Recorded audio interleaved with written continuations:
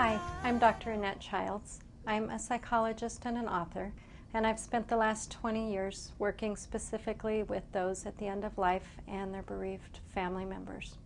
Today, I would like to talk to you about the journey from loss to healing.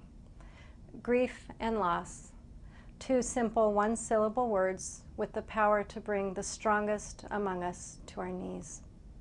In my years of working with those at the end of life, I began to personify these immutable forces of grief and loss as hooded, faceless visitors sent out by the universe to wake us to our own light. This philosophy seemed hauntingly accurate as I helped hundreds of families each year open their lives to these visitors that eventually find us all. Watching this same journey unfold for so many has led me to write the award-winning book, Will You Dance? It has become a treasured companion among grieving people the world over.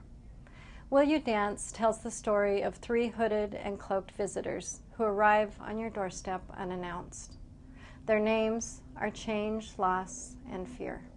And no matter how good you've been, how carefully you have lived your life, what you've done right, what you've done wrong, eventually this trio will knock upon your door and find their way into your world. When they arrive, you have no choice but to answer and to let them in.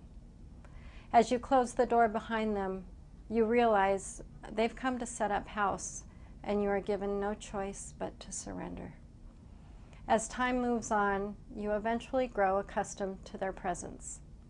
Each night you set a place for them at the dinner table, as you have learned that they are your companions in everything that you do. Slowly, you begin to accept the gifts that they offer. As these gifts draw you up and into a place that you have not known before, suddenly there is another knock on the door.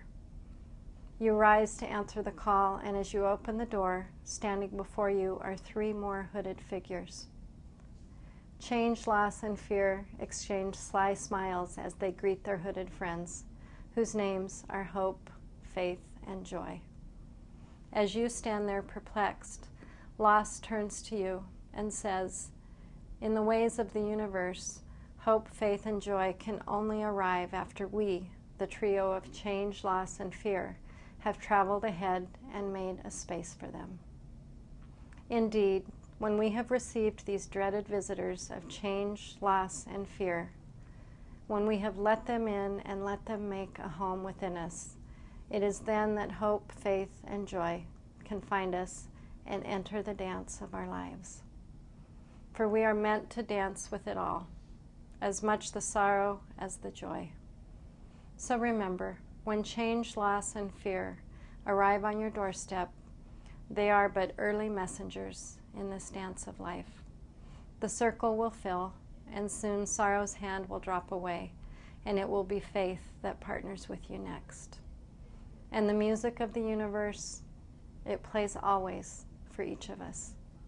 And whether the melody that you hear today is somber or light, remember that no matter how hard the journey, we are always meant to dance.